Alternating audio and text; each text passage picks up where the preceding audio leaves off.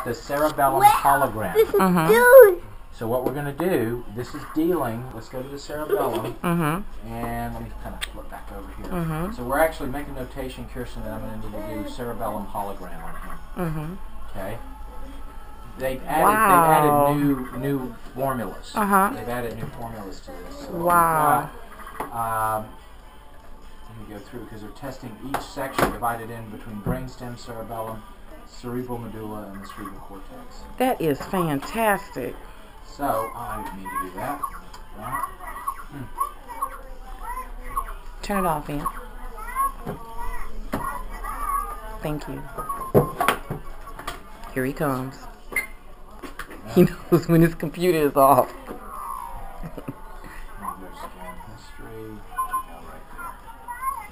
So this will kind of go through and... Huh?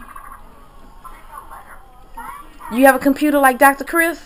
He's trying to do his own NES scan over there. He's trying to be like Dr. Chris. I think he's going to grow up to be like Dr. Chris. His drivers are pretty clean if you look at it. Okay. Those are pretty clean. His meridians. In this case, we've got the... Wow, look at that. Now it will actually show the meridians, which is through here. So it's kind of neat, isn't it? Yeah. And then over here, let's see, this is going to be the stomach meridian. And it kind of goes right in through there and shows you everything on that and how it harbors heavy metals. Well, one of the things that we're seeing with him, of course, with the hair analysis, is the high level of aluminum. So we've been able to clear the lead and some of the others. So that's pretty good. Let's go to this terrain. We're seeing some fungal terrain here. That's ET13. And that's where it affects all these areas. Kind of neat. Here. Let me look at. It's still dumping it.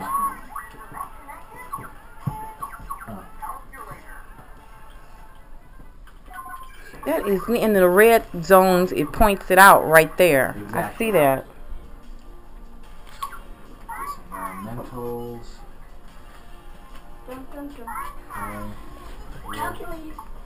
Nutrition. Okay, let me look at through here. See, Dr. Chris, because of my back injury, look at my feet. Look at my feet. Wow. What happened? My back injury causes my feet to turn purple, and I'm just standing at an angle. But if I move around, it'll start circulating because I'm in pain.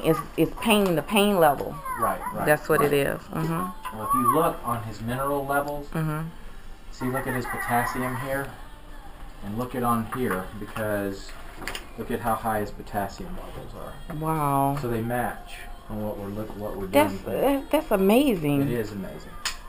He's low in phosphorus, so it can be, the red can either be low or high. But his copper, again, was one of those things that was low, and that was what we see with the copper. It's at 0.9, and that's one of the things that in autism that they're finding. Manganese was also a problem, which we see here. So that's kind of interesting. That is interesting because the NES scan matches the hair analysis. Wow. Okay, so what I want to do, let me go back to recommendations here. He is plus. Alright.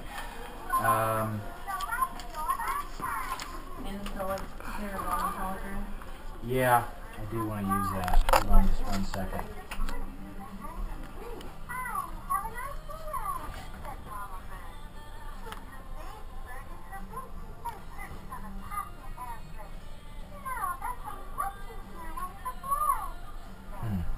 Go back to the recommendations here. Is he still on? I didn't see any Mind Care. You got him off of Mind Care? Yeah, for right now I do. Okay. Let me go back to What you looking for there, bud?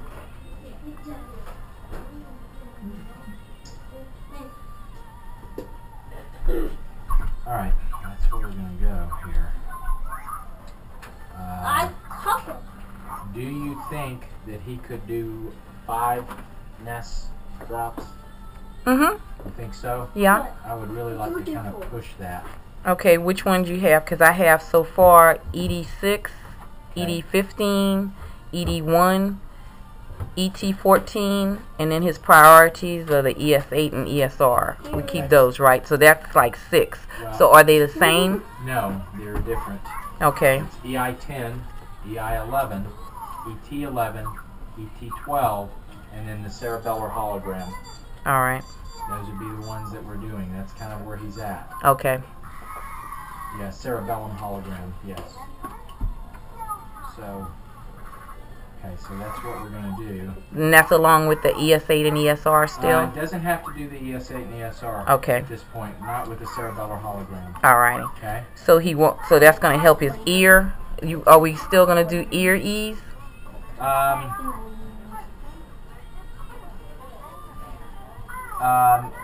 How is his ear doing? He's doing fine. As long as he's on something, it does fine. Okay. Because I notice if he's not on something, he puts his hand up to his ears for sensitive sound. Right. Okay. Watch it, sweetie. Excuse me, Brandon. I'm sorry, buddy. Sit up in the chair, Bran. All right. Let me create this PDF. Time. What we have to do is get, I guess, and go have dinner, don't we? Yeah. We're going to save that. Okay, so he is all set. All right, so I need him to get back on the OSR. Okay. I have a circle around that. Okay. And again, it's 1 scoop or 1 capful a day. Okay. And then at this point, with what he's doing, he's flushing all this stuff out. But once he gets on that OSR, it's going to be even faster. But he's getting rid of aluminum. All right. And that's what we're after here. Okay. Let me go over everything because I want to make sure that I have the main everything. Sure. Stay on cod liver, Greene flush, Menchex, BioCult, Candida Freedom, Candida Digest. Right. Then you change the E's, so I don't know what they are. She's written them down. What is that? Isophenolic ring. OSR. What about butter oil? So he doesn't need all. Well, he does. Okay, butter oil. But we need good fats. Okay, so butter oil. So butter oil. 1 teaspoon 3 times a day. Okay. And what about fulvic mineral? Fulvic minerals, yes. He has to have that. Udo's oil. I want him to do 1 tablespoon twice a day. Okay. Intestinu? 1 scoop a day. Okay. And what about Neuroplex and Neurofin? Neurotrophin. Do we need those? 2 a day of each. All right. Okay. And is he on Interomin?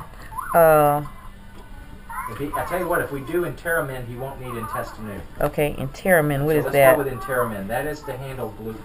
Okay. Any gluten. Is he staying on the gluten-free, casein-free diet? He's on Dr. Natasha's Foods to Avoid Foods recommended list. All right. Okay. All right, so we need to get with Cindy, and we need to know when we can get together. Right. All right. Does that